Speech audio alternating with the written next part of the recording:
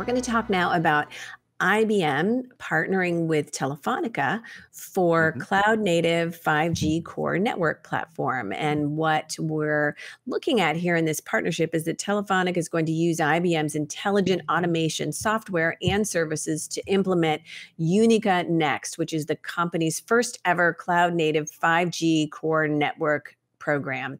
And this is all about intending to allow Telefonica the ability to be agile, reliable, and efficient, and be able to provide continuous optimization of its services. What I like about this, and I know you're going to touch on this in a little bit more depth, Ron, is that this partnership will involve IBM's Global Business Services unit, which is a consultancy and a digital transformation arm of IBM, as well as Red Hat and Juniper networking to deploy this cloud native platform. So let's talk about this, Ron. Let's talk about how this is going to power Telefonica's open, secured, intelligent, and highly automated network.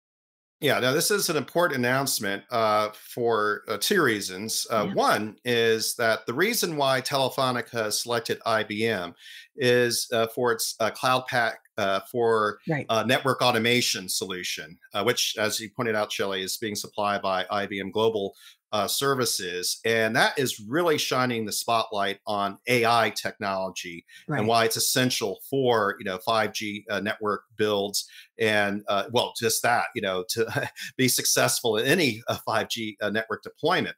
And that is the AI engine, along with machine learning algorithms, are required for that automation piece. It includes the automation of, in this case, the 5G core, and it requires automation in terms of being able to do the network slicing, et cetera. So I think this is definitely very important. And as you pointed out, IBM is working with its subsidiary Red Hat using the Right. OpenShift technology, as well as Juniper's Apstra technology, which is important for automating data center fabric networking, for example.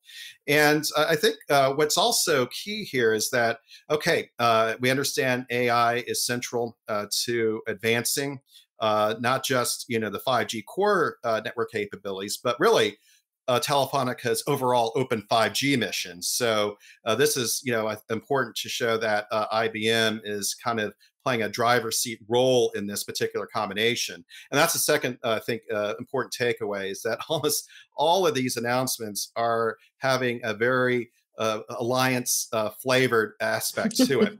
Which Strategic is partnerships. exactly. So I think it's validating the fact that 5G is very much an ecosystem play.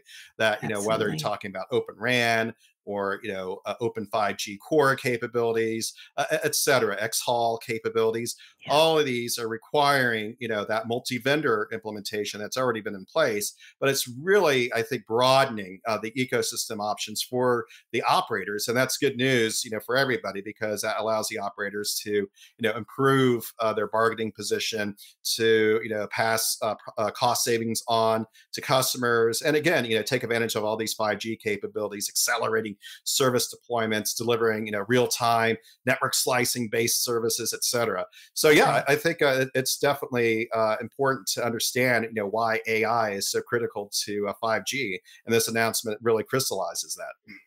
Absolutely. Absolutely. Well, exciting times ahead for sure on this one. Um, and it's great to see, I keep looking. It's great to see what IBM is doing with this global business services unit, which is, a relatively new thing. And so it's interesting to watch this evolve as well.